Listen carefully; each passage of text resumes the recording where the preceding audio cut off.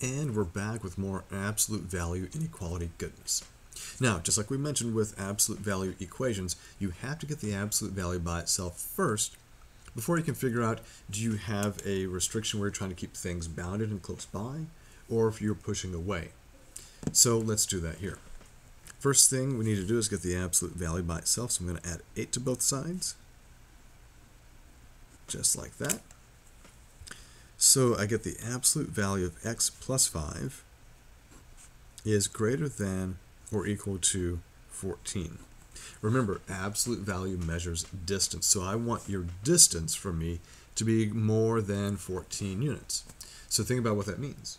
If I want your distance to be more than 14 units, am I saying stay close by? Or am I saying stay away from me? I want your distance from me to be more than 14. That means stay away. Right? And so if I'm saying stay away, I'm talking about 2 sections of the number line. I'm talking about 2 separate inequalities that I have to set up and solve. So the first of these is where we say we need to be, pretty much just as you read this, greater than or equal to 14. The other option is when you have x plus 5, change the direction here to be less than or equal to, and change the sign here to be negative 14. Because remember what we were saying. We're saying you want to be to the right of 14, or this guy, which is to the left of negative 14. That's where you can live. So now we take each of these inequalities and we solve them. So subtract 5 on both sides. X is greater than or equal to 9. Over here, subtract 5 on both sides again. X is less than or equal to negative 19. And let's put this on the number line so that we can see exactly what we're talking about and make sure that what I'm saying really is true. Please make sure that you maintain the order of the real numbers on the number line, so it's negative 19 on the left, positive 9 on the right side. Greater than or equal to 9 is a closed circle on 9 and going to the right. And then less than or equal to negative 19 is a closed circle on negative 19 going to the left. So it's just like I said, these guys should be going in opposite directions because I want your distance to be more than. Now, it's not more than 14 and less than negative 14. It was at the beginning, but as I solve this for x, those intervals can shift around. They could go in or go out when you multiply or divide, so just watch out for that. And now we write our answer using interval notation. So we're going from negative infinity to negative 19. Bracket on negative 19 because we are including that. You've got the gap right here, so we're going to use the union sign. We pick back up with a bracket for 9 to infinity. So there is our answer in interval notation. We expected to have 2 different parts of the number line for our solution set, so we needed 2 different inequalities. Alright, now let's look at this next one. This next one we have the absolute value already by itself, and it's less than 10. Absolute value is distance.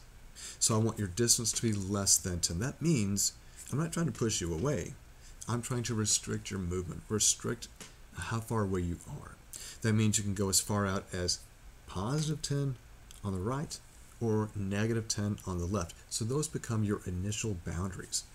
So that means that this expression is bounded between negative 10 and positive 10.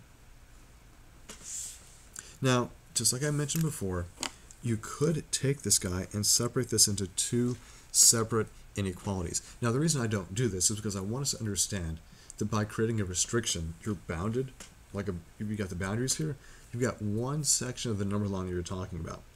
And with one section of the number line, we only need to have one string of inequalities like this.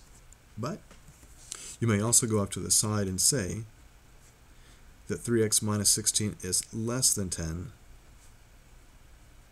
and because you have to do an intersection, 3x minus 16 is going to be greater than negative 10. So you could separate this into two different inequalities, but these two inequalities are right here. All right, so let's talk about the steps that we would take. The first step is to add 16.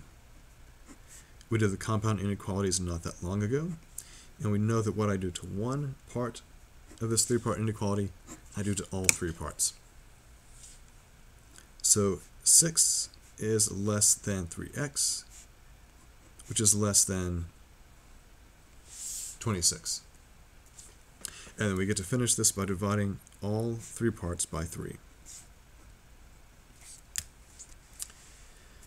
All right, so we get 2 is less than x, which is less than, pardon the mess, 26 over 3. So we expected this to be just one section of the number line. We started off being bounded between negative 10 and 10. By adding 16, that shifts the section we're looking at, so it goes from negative 10 to 10 to 6 to 26. Then dividing by 3 shrinks that in, so you're going from 2 on the left to 26 thirds on the right side. X, which represents your solutions, are those values that are in between. By having less than but not equal to, these points will remain open. And the interval notation is parentheses 2 to 26 thirds. Parentheses because these endpoints are not included. And so there we go. There's that difference between when the absolute value is greater versus when it's less than.